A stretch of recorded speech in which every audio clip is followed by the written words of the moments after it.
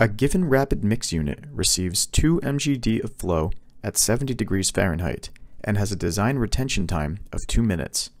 The power imparted to the impeller is 1866 feet-pound per second. What is the resulting head loss in feet? So the first thing we want to do in this problem is search for rapid mix. Searching for this in the reference manual will take us to Chapter 6, Section 6.9.2.2, to a section called Mixing. There is an equation there for rapid mix and flocculator design that we can write out now. So the equation is G equals P over mu times V all to the square root equals gamma times head loss over T times mu also to the square root, where G is the velocity gradient, P is the power, V is volume, mu is dynamic viscosity, gamma is specific weight of water, HL is the head loss, and T is time. So the problem is asking us to find the head loss in terms of feet, and the problem also gives us some of the other information that we're going to need to solve this problem. So let's write this out and begin to simplify. So step 1, we can see that we aren't given any information about velocity gradient in the problem, or term G here. So we can remove that and then simplify this equation even more. After we remove G, we can remove mu from both sides of the equation, and we can also remove the square root. So the equation will simplify down to P over V equals gamma times head loss over time. Plugging in our knowns, we can write as follows. Power equals 1866 foot-pound over second. Volume, we don't know yet, but we can solve for. And on this other side of the equation, gamma we can also find, which we'll do in a moment. Head loss is what we're solving for. And T is time given in seconds. We're given it up here in minutes, so 2 minutes times 60 seconds is going to be 120 seconds. And that's it. All we need to do now is find the volume and find gamma, and we can solve this out. So the volume is given here as the flow. So we can calculate that as follows. Volume equals 2 mgd times our conversion of 1.547 CFS to mgd. And from here, we can multiply it by the retention time to find the amount of volume that stays in the rapid mix unit.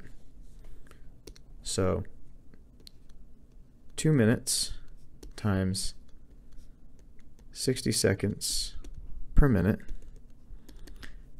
and this will give us an answer of about 371.28 feet cubed.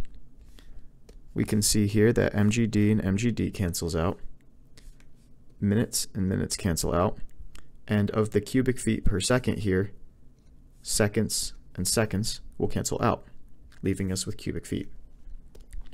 So we can write this at the bottom here, 371.28 cubic feet. And finally, we need to find gamma. So if you're completely stumped, you could probably guess that gamma equals 62.4 pounds per cubic foot, as that's the standard unit weight of water. But there is somewhere else we can get it. So in this case, gamma comes from section 6.2.1.6 on page 316 of version 1.2 of the reference manual, in a table called Properties of Water.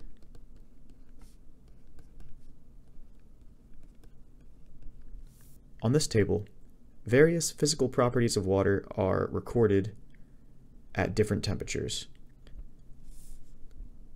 So at 70 degrees Fahrenheit, we can see on the table that gamma equals 62.3 pounds per cubic feet.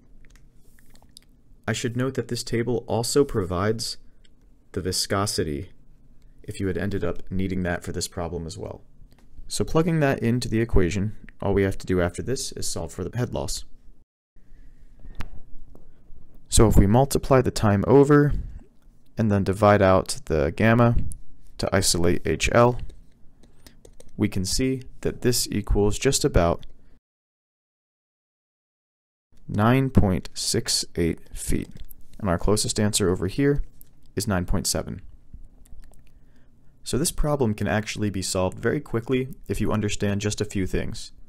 First, you'll have to know that given that this is a rapid mix problem, there's an equation for rapid mix in this following section. Further, recognizing how to simplify it down so that you don't need to find two terms in this table, and indeed you might not even need to use gamma from this table, since 62.3 is very close to 62.4 if you had that in your head. Granted, it's always good to check if you have the time, because at a drastically different temperature, you might find that the value is different enough to skew your answer. And finally, you just have to know that your flow rate here can be converted into a volume of the rapid mix unit by knowing how much flow is passing through and how long that flow is detained for in the unit. Knowing these things, you'll be able to solve this equation very quickly and get your head loss. It's also worth noting that this section contains a number of other equations that the test could ask you about, so it's probably a good idea to get familiar with both this section as well as the physical properties of water table in this section. If you do that in advance, you'll be able to more efficiently tackle problems like this on the exam day. And that's it.